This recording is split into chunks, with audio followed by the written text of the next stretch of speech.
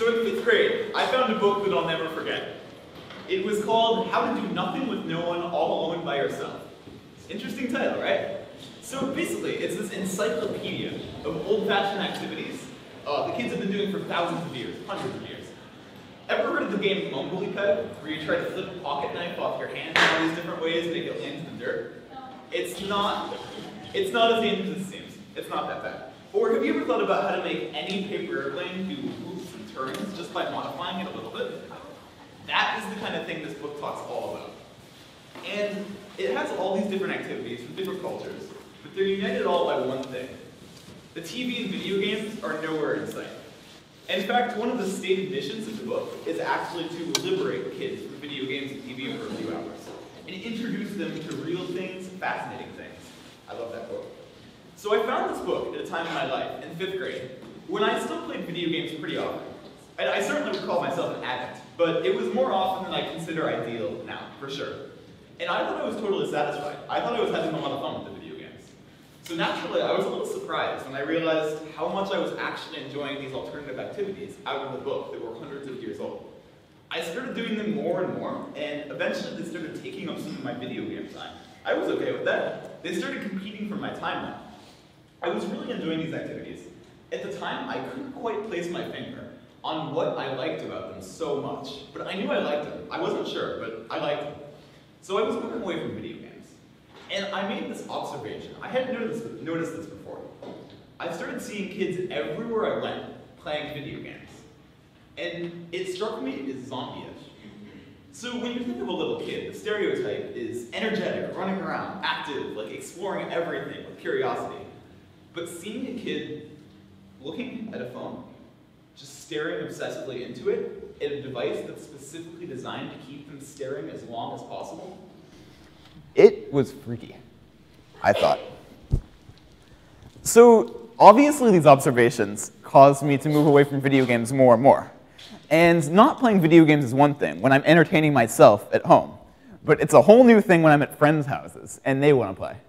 I distinctly remember I was hanging out with a couple friends once, and we were talking about what to do for the day.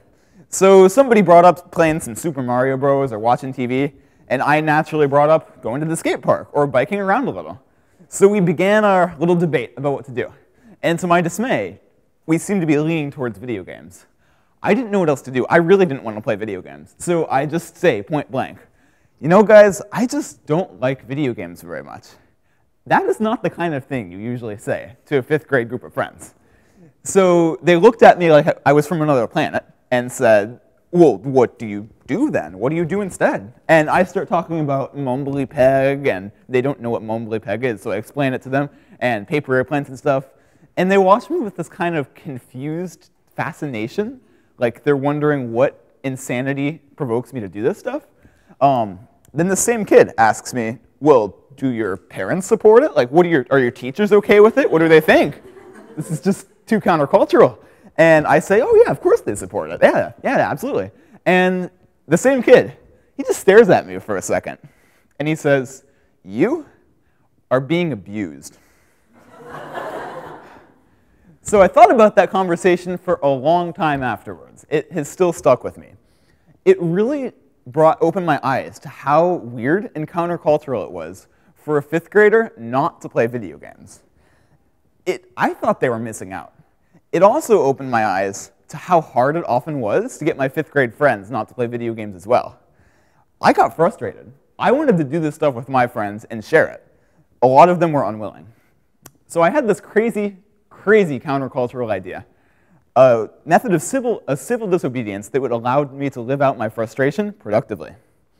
So the week before I turned 11, I spontaneously said to my mom, Mommy, I am rebelling. And she replied with an open-minded, okay, what are you rebelling against? And I said, I am refusing to play video games. So I proceeded to just run in the house and unplug my Wii, put my DS in its bag, put them in the closet, shut the door, and they have pretty much remained there today. So that was one of the most profound decisions of my life. And I learned a couple really interesting things from doing that. For one thing, I got more time to pursue the activities I was interested in, which is an obvious consequence. I drew more, I skateboarded more, I played more music. But the bigger thing, remember how I was talking about how I liked the alternative activities earlier, but I wasn't quite sure why? Quitting video games completely, just taking them out of my life, really gave me insight onto what exactly I liked. So time changed when I wasn't playing video games. What it was like when I was playing video games, I remember. I would be playing, and I would intend to look at the clock every couple minutes. And I'd look at it every what felt like a couple minutes, and it would be a few hours. And it felt like when I was playing video games, I was holding this ball of sand, and it was just slipping through my fingers uncontrollably. It was the time just slipping away. I couldn't control it, and it was not passing well. When you think of time passing, time flying, it has a positive connotation to it. This was not positive. It was like desperation. And then the bigger thing is, when I looked back on the time I spent playing video games, it felt wasted. It felt like I hadn't used it well.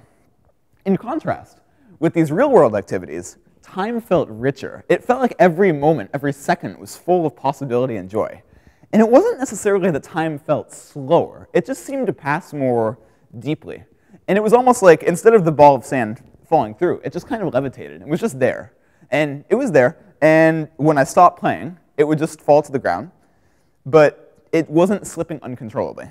And when I looked back on my real-world activities, like drawing and stuff, I would feel that I had improved myself in the process and that I had used my time well. So this is the kind of state of flow I think real-world activities can bring about if you enjoy them. So when I identified this precisely, I became almost obsessed with trying to get to this state of flow in any way possible. I was doing all these other activities, trying to find new ones. So conveniently, one of my friends, a couple days later, brought his yo-yo into school. So we were 5th graders, and naturally we found it very interesting to have a new kind of toy at school. When he brought his yo-yo in, he could only do 2 tricks. He could do the Eiffel Tower, and he could do, sometimes, rock the baby. We loved it. It instantly became a fad. And within the rest of the day, a good dozen kids could do the basic sleeper and get it back to their hands. So being 5th graders, all of us got yo-yos. Not all of us, but many of us got yo-yos in a couple days. And what we do during recess, we get in this big circle and practice our tricks together and teach each other new tricks. And I was just amazed at the comradeship and connection that could form around this tiny little simple object. It was incredible to me. I was also amazed at how much better we were getting just through that consistent practice. So the community and the practice really created incredible things. And I still yo-yo a lot today. It's still one of my major alternatives to video games. And I have witnessed firsthand how much fun it can be for myself and others. So what's more fun? Those are video games, right? So, so I'm not calling for everyone to quit video games cold turkey. I'm just calling for a balance. Video games can have their place, but this balance is evidently not always present in American culture. Recent national surveys show that the average kid between the ages of 8 and 11 uses media, social media, video games, TV, all that combined, for an average of about 9 hours a day, not including school. 9 hours. Balance is key, but it is not present. We need balance. Real-world activities need a bigger place. I also don't want to put down technology. Technology is incredibly powerful. Almost every single yo-yo trick I know, I learned off technology. I wish I could claim to inventing Mach 5, but I learned this off YouTube. Anyone can learn things like this. Not only yo-yoing, anything you're interested in. There's an infinite list of alternative activities you can do. And the internet gives us the power to access these. The internet also gives us the power to become addicted. It's incredibly tempting, and many sites, like social media sites, are specifically designed to get us to play and use social media more and more and more. The choice lies with us. We have profound choices here. We can choose the real world, or we can choose addiction. We must choose balance. So, besides the flow that I talked about earlier, the sand floating and everything, I think there are some other really compelling reasons to give real-world activities a significant place in your life. Firstly, I believe there are fundamentally different kinds of fun. There's the kind of fun you have in video games, which is a very hedonic, pleasure-filled fun. And it's brought about by very specific measured checkpoints of the developer.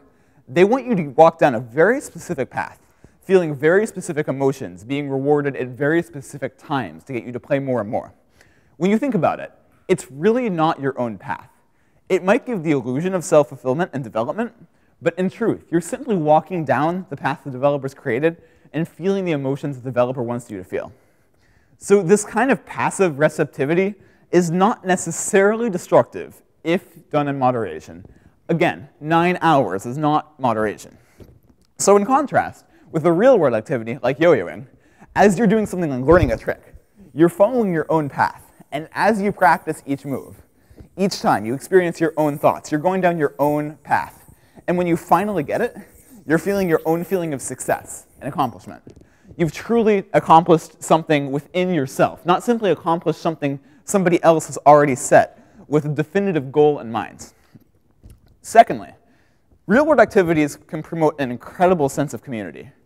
The yo-yo circle thing is very real, and it's obviously not just with yo-yoing. It's with any good real-world activity.